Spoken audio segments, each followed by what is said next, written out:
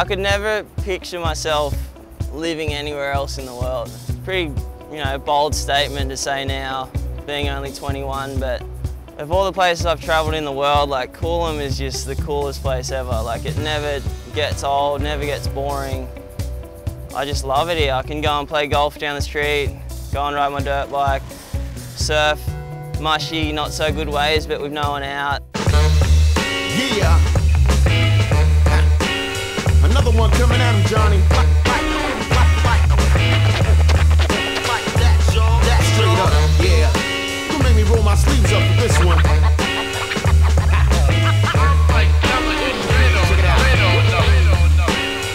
Yo, well let me give it to you straight, yes sir. The bottom line of wordsmith, Virginia Slim. Like 15 minutes north from my house, you get to Noosa Heads. There's like 5 really fun sand point breaks up there that aren't really the most consistent, but when they're breaking, it's really fun.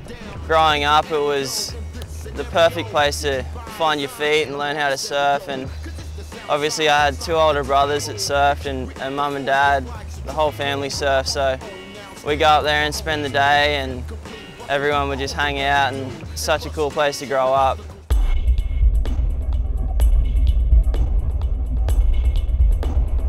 Yeah, it's been 11 weeks since I don't know, is it sprain? What did I do to it? I'd say technically it's a high ankle sprain. Yeah. So it's an injury to the area that holds those 2 bones in your shin together. Yeah. And the ligaments around there, so quite a nasty injury.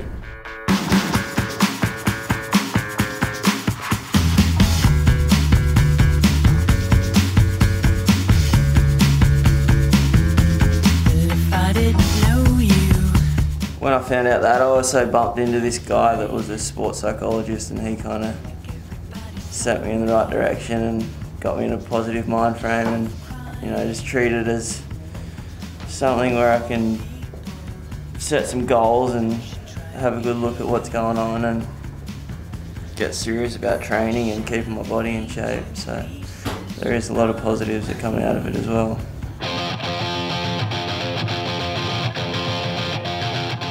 When I'm at home and the waves aren't that good, there's always really fun stuff to do. Go and play some golf with my brothers, or jump on my dirt bike and go and ride with my mates out about 5 minutes from here. And it's a whole nother world going out there and hanging out with my mates who got to work really hard and maintaining a big piece of land, and that's a totally different world to what I live. And I just love getting out there and getting in the mud and riding a dirt bike and kind of just forgetting about everything that I've got going on.